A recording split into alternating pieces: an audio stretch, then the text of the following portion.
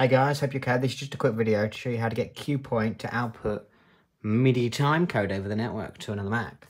So essentially I've got QuePoiint here, open, where when you hit it, it plays the time code. Let's just mute that. I'm using this device, this software called Loopback, to allow me to create like a virtual left and right with other channels. And then in here, in my QuePoiint, I've got open audio. If you open audio config, then you could select your like virtual interface. This software is called Loopback. It is paid, but it's a one-time license, and so is QuePoiint to do that.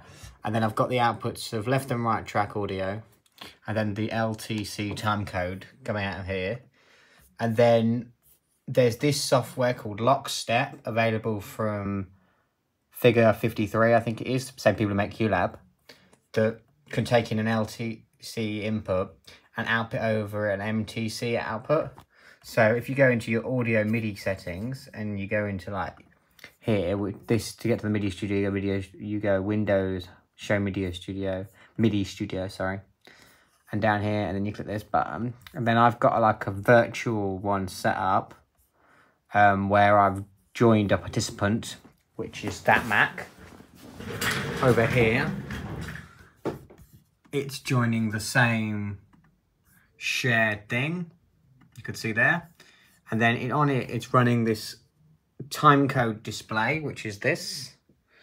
This is also a thing by Figure 53, same people who make QLab.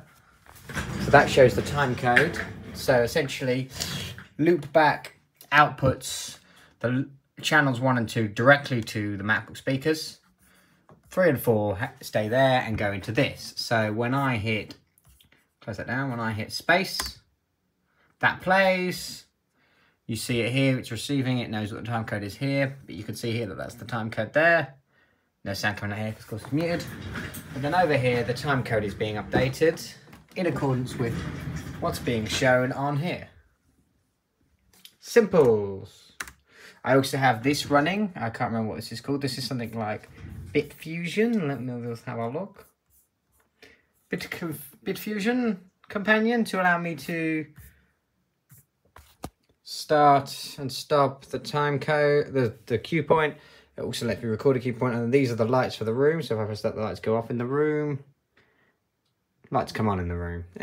Simples. Just a quick setup. Normally there'd be an Avo Lights lighting desk here with capture on here, but I'll show you that when I get it back.